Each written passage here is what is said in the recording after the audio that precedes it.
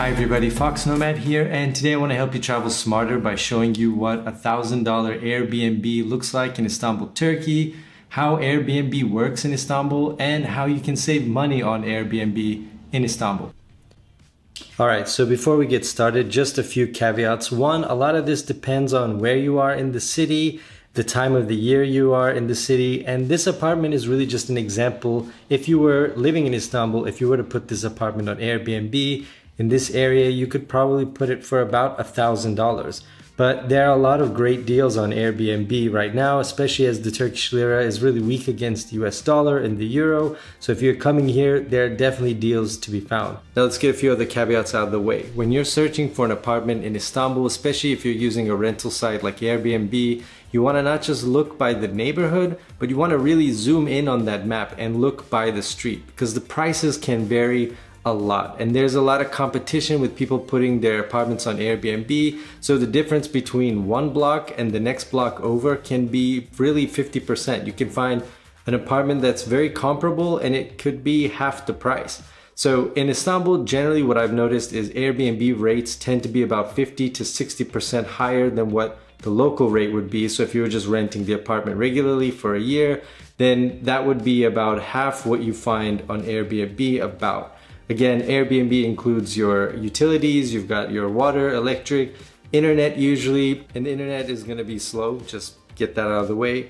But those are some of the things that you get the advantage of when you book, short-term rental if you're coming here for a vacation or for a short stay.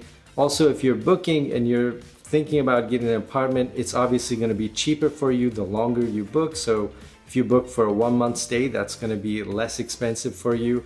Also, if you look outside of the areas that are very popular, so Taksim, Beşiktaş, where this apartment is, those are very popular areas. They're also very expensive areas, they tend to be. So you wanna look around maybe a little bit outside. You wanna check out some other places where you can find good deals, which are still walkable, close to everything that you wanna see, and so on. But to give you an idea of what a $1,000 apartment in a very, very popular and expensive area of Istanbul could go for, let me go ahead and show you. So let's start off with this first dining room area.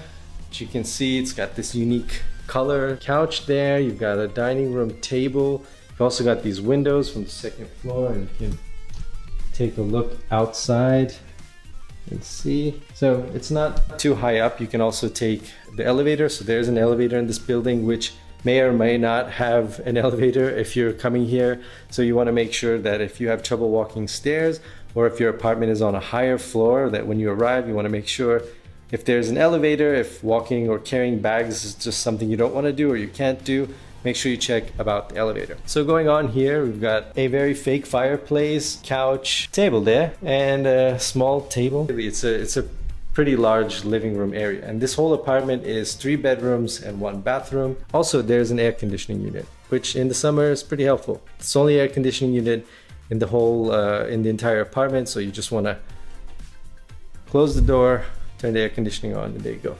So this is the main entrance. You've got a place for all your stuff. Clearly, if you need space, there's like a billion shelves here. And then now into the kitchen. Decorated with some wallpaper, some tiling.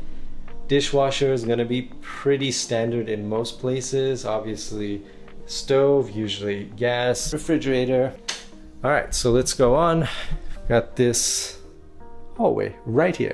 Closet space, you wouldn't use that. And let's take a look at the first bedroom here. All right, so we got a bed, small room, nice yellow background if you make YouTube videos. So pretty basic, nothing really in here, but like I said, you've got plenty of place to store your things. So if you need closet space, I'll show you there's a lot more closet space. But now let's look into the bathroom right there.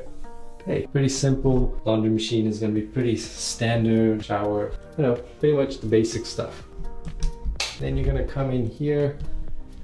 So you've got a room like this, where you've got a large desk. So if you work, if you're digital nomading, got plenty of place for your gear there.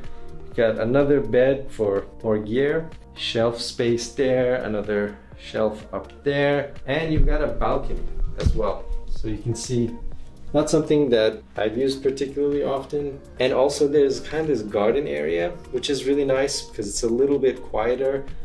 So it's not quite as loud unless the cats are fighting. There are cats usually hanging out in there and they're fighting over territory, so you have a little bit about that. But as far as having a little bit of green space, it is nice, which it's not entirely common, especially in this part of the city, to have this kind of backyard area where you can just sort of see greenery as well, and it kind of insulates you from the other buildings. Also, I should note that the walls are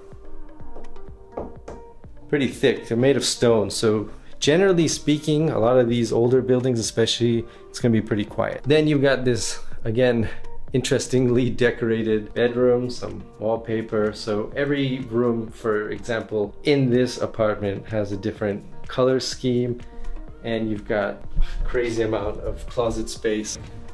Now, I wanna give you another tip on how you can save while you're here. Chances are, if you're staying here for about a month, that means that you can probably negotiate your way to a way better deal just by getting in touch with the owner. Say, hey, look, I'm staying a month, I'm looking for apartments, and I want to see if you can give me a better deal. Maybe you're considering staying even longer. So you send a message through Airbnb and say, hey, I'm thinking about staying here for a month, maybe longer, and I wanted to see if you can give me a better deal than the rate that you show listed on Airbnb. And typically, because you're negotiating outside of Airbnb and the owner doesn't have to pay fees to them and you don't have to pay their fees, you can typically always get a better rate. And usually for apartments that are listed for a month or two, so they have those long-term rentals available, typically the owners are going to be pretty open to that. So it's a good way to get a good deal on an apartment if you're staying just a couple of months. Obviously, if you're staying longer, you want to go through kind of the regular apartment search process. If you want to see a video about that, let me know down in the comments below. But essentially, if you're staying short term, this is kind of what you can expect. Now, again, this is an apartment in a very expensive part of the city. It's a rather large apartment, so that price of $1,000 a month can vary a lot. So you could get something that's a lot less expensive depending on which part of the city you're staying in, but also the time of the year and the currency fluctuations. A block over, you could find an apartment that's half this price, maybe not quite as big, but comparable, close, and get yourself a pretty good deal on an apartment. And right now, the currency, if you have dollars and euros, is really in your favor. Tourism is down, so there's a lot of competition for Airbnb. So you're gonna get pretty good deals at this time of the year. So hopefully this video gives you an idea of what $1,000 and probably a lot less can get you on an Airbnb rental on Istanbul, Turkey. Let me know if you have any questions down in the comments below. While you're down there, make sure you hit the like and subscribe buttons. I'll have new videos for you every week. Thanks for watching, and I'll see you in the next video.